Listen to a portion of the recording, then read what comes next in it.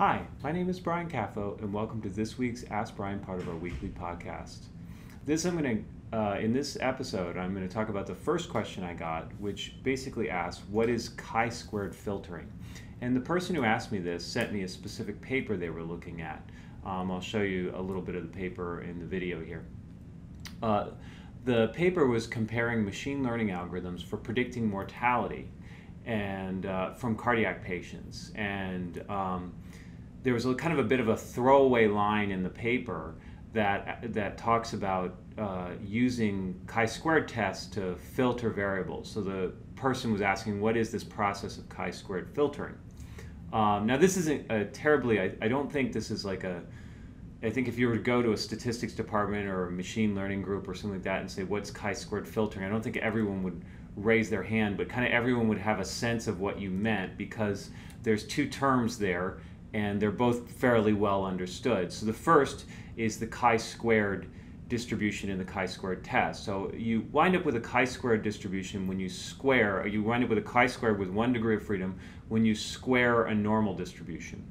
Now, why is this important? Well, we wind up with a normal distribution all the time because of the central limit theorem. So we wind up with the chi-squared distribution when we tend to square things, square central limit theorem type things.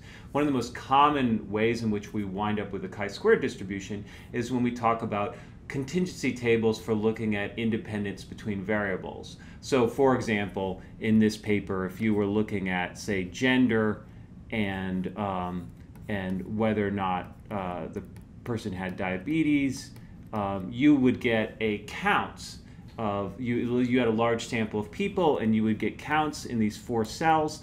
And if you wanted to test independence of these 2 variables, whether your diabetes status is apparently independent of your gender, what you would look at is the difference between the counts that you got in the individual cells and how they would relate to the kind of expected counts that you would expect under an assumption of independence. That's the classic chi-squared test. You compare those counts, and it turns out that people apply the central limit theorem, but because the test statistic is kind of squared, you wind up with a chi-squared distribution, and that's one of the famous so-called chi-squared tests. So what the chi-squared test in this application is, it's looking at independence between a categorical predictor and a categorical outcome, or 2 categorical predictors themselves, neither one of them being an outcome. This is a little like looking at, say, an R-squared between 2 variables. You don't have to name one of them as the outcome or the predictor. Okay, so if you're doing chi-squared filtering, okay, the second term in that is filtering. So what's a filter? Well, a physical filter is something that lets some stuff go through and stops other stuff. So hopefully you're letting the good stuff go through and stopping the bad stuff. So if you're filtering some broth that you made, right, you're filtering out all the bits of stuff that were helping to generate the flavor, and just the nice flavorful liquid is what's getting strained through. So anyway, when a signal processor uses the term filtering, what they mean is they're usually trying to select or screen things so that the good ones come through and the bad ones don't. So probably the most famous example of this is in signal processing, when you have a time series of some sort and you're trying to filter out noise. So you get a noisy signal and you filter it. And this is very often done, for example, when you have Fourier transforms. You Fourier transform your signal, which breaks it into the frequency components, and then you decide what frequencies you want to look at and what frequencies you want to filter out. Okay. In this case, what they're using chi-squared tests to filter variables.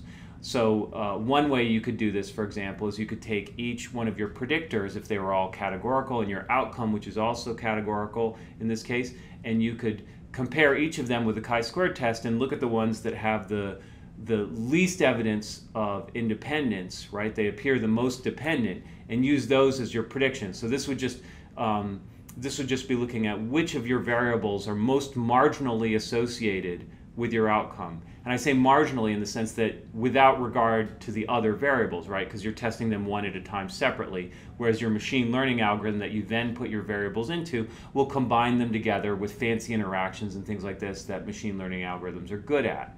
Okay, so one way in which you might do some sort of pre-screening like this, if you have a lot of variables, would be to compare each of them with your outcome, and then when you've done that, select the ones that are most associated with your outcome and use those in your machine learning algorithm so that your machine learning algorithm runs faster and doesn't get bogged down with lots and lots of variables. So that's one way that they might have been using it.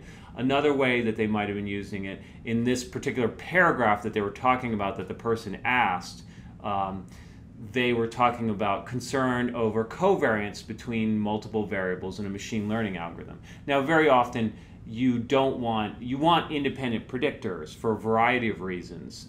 One of the reasons is the independent predictors will be bringing independent information. If I have two predictors and they're highly related, then clearly one of them is kind of redundant, right? And then in classic regression models, we start to worry about things like variance inflation when we're interested in inference. But in machine learning, surely it can't be helpful to have lots and lots and lots of redundant variables in your algorithm that it has to sift through and work on.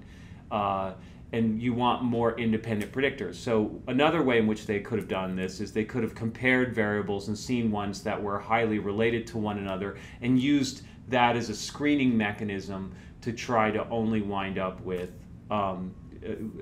predictors that are mostly independent or less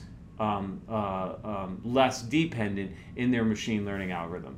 And reading the paragraph, that seems to be they were doing something like this, so they didn't give a lot of details on that step. It was kind of a throwaway line. But overall, that wasn't the major thrust of their paper. This was just saying them saying we needed some way to cut down on a lot of redundant predictors in our machine learning algorithm, so we used a bunch of ChiSquared tests to do that. So that's how you should interpret that sentence. Okay, so that was a pretty specific question this week, but we learned about the chi-square distribution, we learned about the definition of the word filter, and next week I'll have another video.